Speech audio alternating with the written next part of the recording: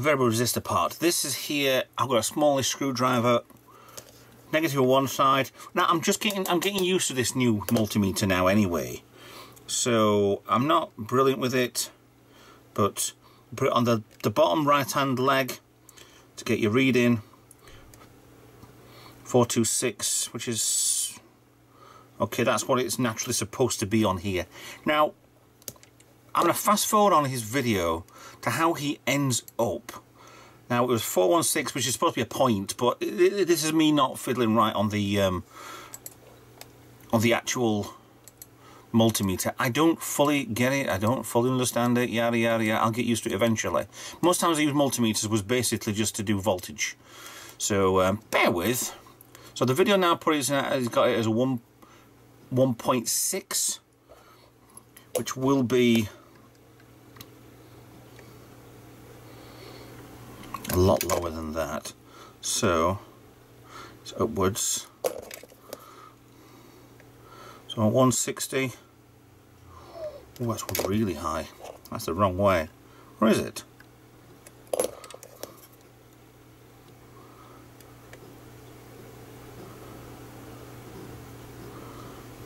The bottom leg. 239. Get the impression I've just done this wrong.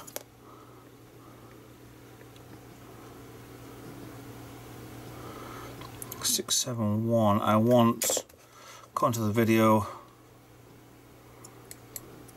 160.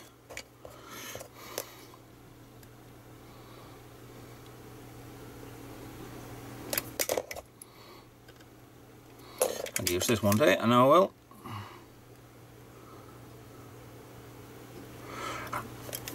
Really over. So while I'm faffing, that is so close.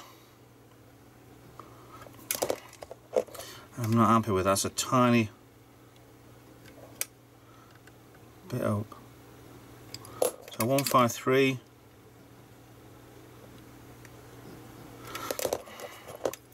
Now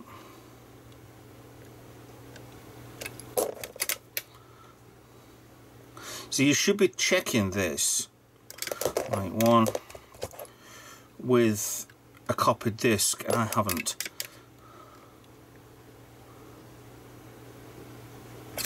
See how delicate this is? I'm not even moving this hardly. At least I didn't think I was. See, what I actually need is 3 hands. And this is too small to put a probe on there, leave it on there, and then try and do something else. So, give me a second, let me try and get this to the right setting. And then, yeah, figure out what I'm doing, I think. Right, so basically I got this probe in my mouth, this probe holding there, and then my left hand trying to get the screwdriver on there at the same time. And I've got up with a 159, which is as near as damn it as I'm going to get to what I need, which is actually spot on just about for what the video states. So I'm going to leave that as it is, and I'm happy with that. If ever I need to go around and faff with this in the future, yes, I can quite easily. Well, easy enough. But at present, with the lack of discs, yes, fine, this is good enough for me. So what I'm going to do now is put all this back together. Put it all back in the, the GameCube back together, so it'll all be done and sorted, and then I can start with that mod. Get the Swiss on there, and then I need to rig up the TV and sort out other bits and bats with it. So again, another big pause here for me, well, for you guys, but you're just straightforward, so I'm going to get some work done. I'm not recording it, you don't need to see it, it's fine. It's just taking the GameCube to pieces. It's fine, everybody's seen that, I'm sure. So give me a few minutes and I'll get this sorted out for you. Now we're at this stage now, I haven't even put the probes away for that, but never mind, of putting it back together again. Yes, there's the 4 screws there with the little prongs going up to connect for the, I don't know what they connect onto, to be honest. Is that? Oh yeah, so it's the earthing on there. Okay, fine, so maybe pull it forward a little bit, just make sure you're going to get connection on it. Remember, there's 5 screws on that side, 5 on there, 4 on the back. You can't get to that one Well, you can. When you put it back together, you can get to all of them, except don't do these two here, because that holds the fan, the power button, and this little board in place. So they need to be out before, so everything else goes in beforehand. When you're dismantling it, they can come out, the three here can come out, those two can come out, revealing the three under here and the one there. Simple. Yeah, so put them back in. Make sure the card slots are in line, and that clips around there, and that's just nicely touching the board with that there then. Might be a little bit too good. No, that's fine. Flipped underneath there, that's pretty good. And then the back, those underneath bit, 4 screws for the outer. Back part goes in and then clips on. Quite ingenious really, with these little tiny clips on here to just go around the plastic. No screws or nothing. It is very over-engineered with the screws, which is quite weird. So I might actually change that LED while I'm here, because technically it's not going to be that colour. It is getting modded, so why not show it as being modded? I mean, that one is either a yellow or a whatever LED. There she is. So I might just change it for a blue one. Standard, everyday blue, showing its... Yeah, I can get that out anyway. I can get that easy.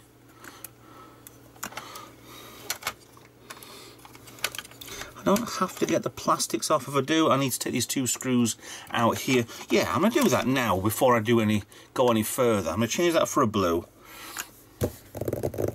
Everybody likes a bit of blue. And we'll get the top back on. I will clean the lens before we test with any disc or anything. I've only got the lights, I've only got 1 disc, but that's fine. I'll when you put in the bottom section onto the disk drive section, if you don't feel completely confident that your wiring is as flat to the board as you can, it'll sticking up, just put something, a little piece of tape, a piece of paper maybe, just over the cables so they're not going to touch and short out on the bottom part of this metal casing. If you're not that confident, I mean, mine were miles off, which was pretty good for me, to be honest. I mean, doing these videos I must actually be getting a few things right. It's quite weird. I could do with changing the battery on this. I've got an 0112, so that's, yeah, that's nearly a 13-year-old battery. So let me get that desoldered and a standard blue LED put in place, pointing upwards with 3mm, and then we can put the lid back in place, and then at least it'll show that I've done a modification. Somebody will look at this in the future and think, that's not supposed to be blue, and then they'll figure out that there are other things in here. Other than that, what I could do is put a label on the inside, put a label on the underside saying that it's been modded.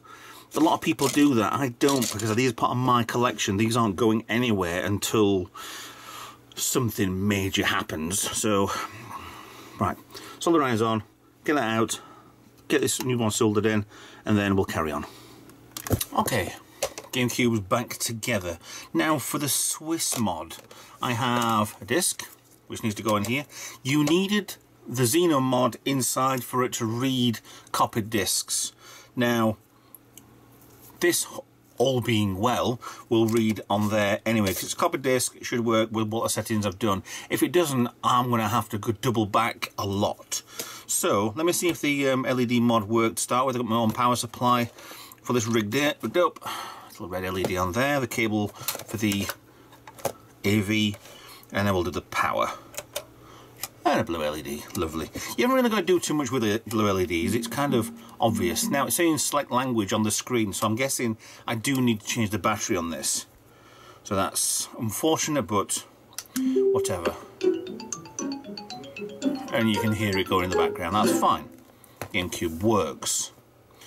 You must first set the calendar and the options. Right, so I need to do other bits and bats on this just to set the time. It might just be because I changed... Apparently it thinks it's 21:35. We're in the future. Yeah, whatever. Fine, B for finish. Confirm. Confirm. It just asked me then, are you sure it's 20? Yeah, well, we'll go for... It's the last date on its calendar.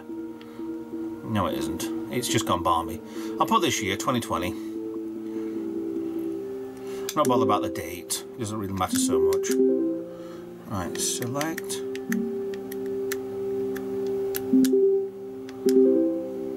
B finish. Right. Excuse me. So let's go for gameplay. No disc. So that is an open button. I'm not sure whether or not I need to do anything. Like the SD card I've got in here is a 64 gig. Whether or not I need to format that yet. Now hopefully this is going to work with that in. So it's reading the disc. Hopefully we're changing the resistor. Swiss for GC. Get in. Right, what I'm going to do, because I need to put this in first, turn it off, flip around, it goes in the serial port 2, hence why I haven't put this one back in. Serial port 1 and the high-speed port are there. We don't use those. I've got nothing that will go in those anyway, so we get the card reader, which is as simple as this. It's just a standard card reader with a resistor and not much else. Now this obviously faces outside, which I guess it's that way. It doesn't feel that... Sorry about that. It goes that way. Right, so the card's on the inside to it and the face outside, yes. Just slightly, it doesn't feel like it's holding in place, but once that goes over the top of it, I think that should hold it. Because that is just under the level of that, so I think that might do it well. So I'm going to put an SD card in now. I don't know what's on this. There shouldn't be much on there, and hopefully there's a setting for format. So that's in, that's on, that's done. And I'm really happy that actually worked. Right, power on. And the little blue LED. Clock is set. I don't know whether or not it's down to the power being off or me taking the controller port out originally. Right, I've got a Swiss volume 0.5. I don't know what I'm doing. Right, this is actually showing the SD card. I've got music on here. Private, DCIM. I must have had this rigged up to my camera. Oh, I know where I rigged it to. It was my old phone. So I've got music on here. And I hope that doesn't play, otherwise it's going to be a cut in the video. SD card, right, so that's now actually frozen, because I think it's reading the amount of data in there. It's not actually, it's not frozen, I'm showing a clock in the top right hand corner of the screen. Ah, yes, this was definitely in a phone. Right, so let me go through settings. I need to... File type, that's not doing anything. Okay, sound settings. Swiss mode auto. SD card slot. So it's obviously reading from the SD card, which is brilliant. It's absolutely brilliant. I want a format option for the card. I don't know how the GameCube system works. Discard and exit. Right. SD card 2. Can I have any options? It's showing support to file system FAT16, FAT32, exFAT. DVD shows that. System backup, IPL, DSP, DVD SRAM. Okay.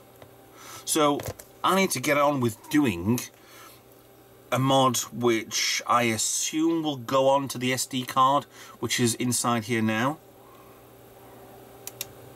Fun, fun, fun.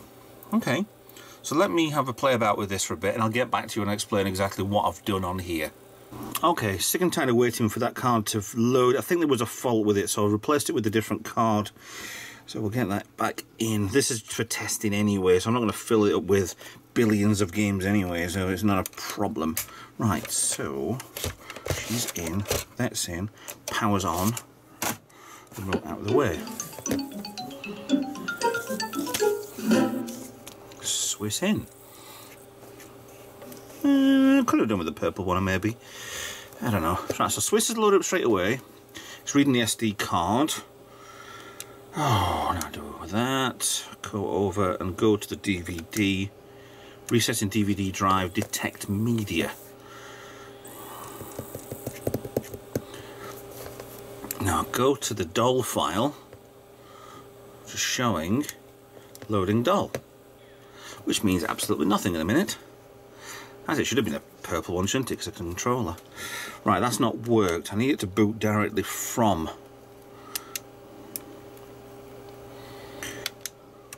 the DVD drive and go straight to the loader. I think. So I'll go to the loader, which has got the cube with the gameplay options, calendar and memory card. Let's go to gameplay. Let's go with Swiss for GameCube. Right, it's saying press start. No, that's not worked either. That's gone to card A for no reason. Maybe it doesn't like having the card A in there. So I'll remove that. Let's start again.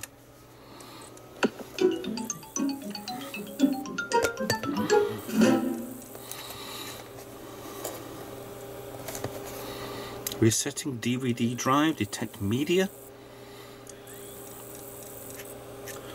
Video would have to do unknown file type. That one, Swiss. Okay, resetting DVD drive, detect media. Maybe there has to be a file on the card then. I don't know what I'm doing there. I don't know what I'm doing. Eject. Let's try that. Now it's resetting DVD drive.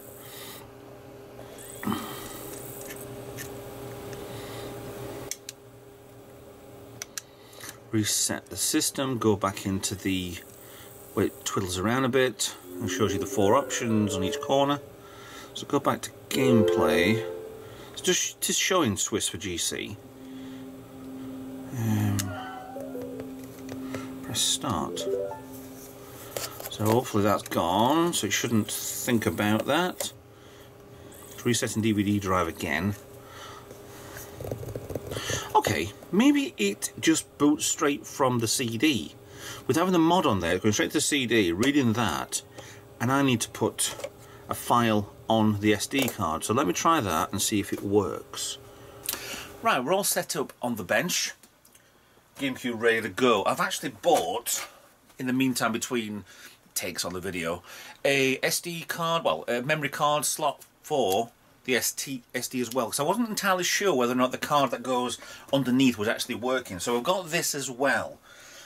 The biggest problem is I've been testing and everything does seem to be working fine. I think I got the mod inside is working absolutely fine. I think I'd not formatted the card properly. So I've done it on, I think it's on a FAT32 or an exFAT if it's larger. But other than that, it didn't seem to work properly. But let's go through, let's turn this on. Nice blue LED in the front. Trickles round, nice purple controller. So it's now read from, directly read, because I've got the disc already on here with the, we look at it on there, with the Swiss already on.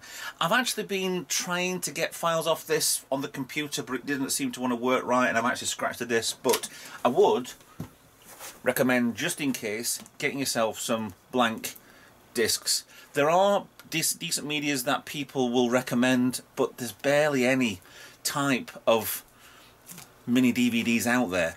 So I bought a pack of 4 just in case that disc actually goes. Whether or not there's actually a way of putting this directly onto the SD card and load from the SD card instead of from the CD, not entirely sure, but I'm happy with it, this works. So this is actually reading from the SD that's underneath, on the card slot underneath there.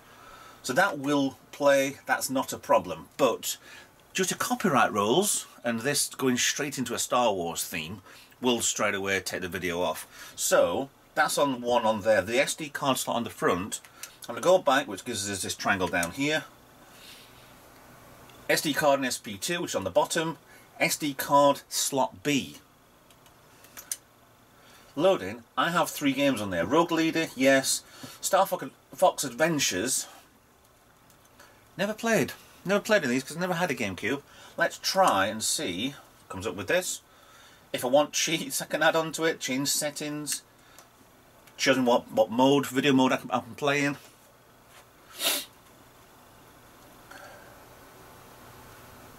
It's loading the doll. See, I want to actually try the Metroid as well, because that's a Japanese copy. I mean, get your ROMs where you get them from. If you're not... Copyright rules, yeah, if you've got to have the actual game, you can get the ROM. Yeah, fine, I understand that completely. So...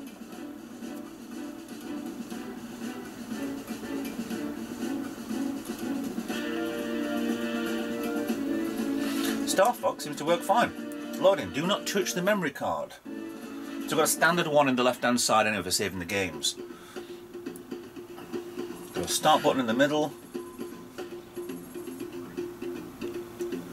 Empty slot with A. It's kind of odd, the controls on a GameCube, for looking on my point of view. Because I've not actually had one of these in the past before anyway, so it is kind of awkward to get used to, but it's... Yeah, well, sure, I'll get used to it. Play a game.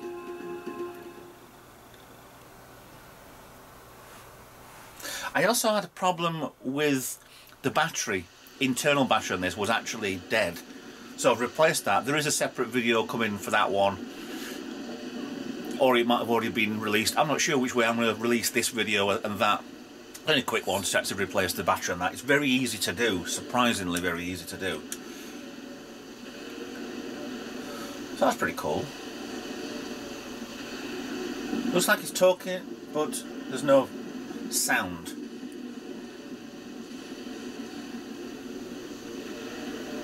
So I'm guessing there are slight problems with the ROM compatibility, shall we say.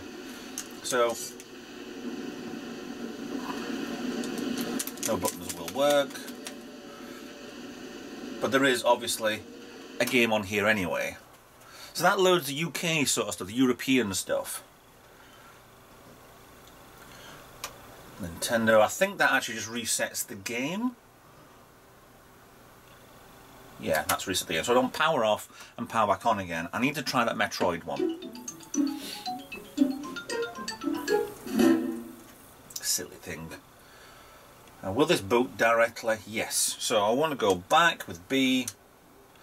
SD card is slot B. I want to try Metroid, because if it doesn't work as a full multi-region, then the mod will... Well, it's not exactly what I wanted then. Now, a lot of Japanese on there, or a lot of problem with the file possibly, I don't know. It's a smaller one, so NTSC, this might not actually work on this television. So let's see what happens with the NTSC. It hasn't worked well on other things before, this television. Not saying that it won't work on yours, but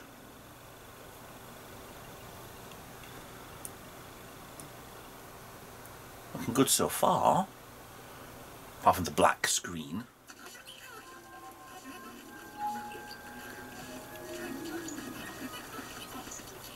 Okay.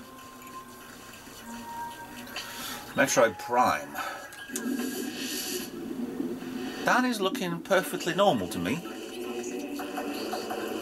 However, I can't understand Japanese. I'm hoping that that is a yes.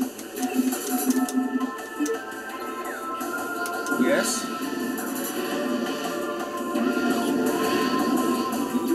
Sorry for anybody in Japan. I know a few languages, but I don't know Japanese. Okay. It's got the subtitles and in English. Was that part of the mod? If it was, then that's really helpful, except for the menus not being so helpful.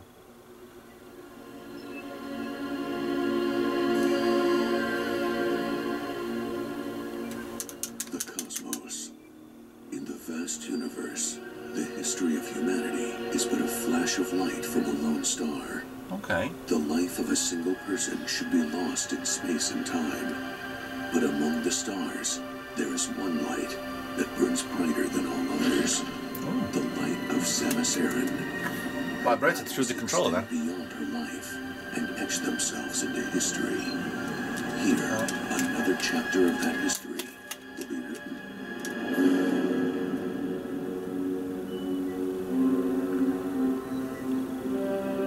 Very nice. Very good graphics. So this is standard, everything put through, no mods to make it into a SCART or make it into a HDMI. It's not bad for what it is. I'd like to skip that, but I can't. So yeah, the mod works multi-regional. Excellent. So, let me get the camera back over there and we'll get this video finished, because I'm really happy with what I've managed to accomplish here. So, brilliant. So there we have it. All done and dusted. Really, really happy with Little Bit LED mod, with the full mod inside for multi-regional, getting the Swiss installed inside. Yeah, it's well worth doing. I mean, whether or not you want to do it on the SD card or it's on the bottom anyway, it does actually work. That my socket does feel quite loose in there, but it does seem to work, and I think that's the top bit of that does actually just hold it in place a little bit anyway. I was wondering whether or not, if that doesn't fit properly, if I could put some solder along these and make this a little bit fatter, but it doesn't seem to need to want to do it, which is good. They're faff too much anyway, so brilliant. Swiss mod, multi-region mod, done. It's easier than I thought, so that's a pretty good mod to do. Anyway, thank you very much for watching. Been a little bit of a long video, I know, but please like and subscribe, follow me on social media, comment down below, say hello, and I'll see you in another video. Bye for now.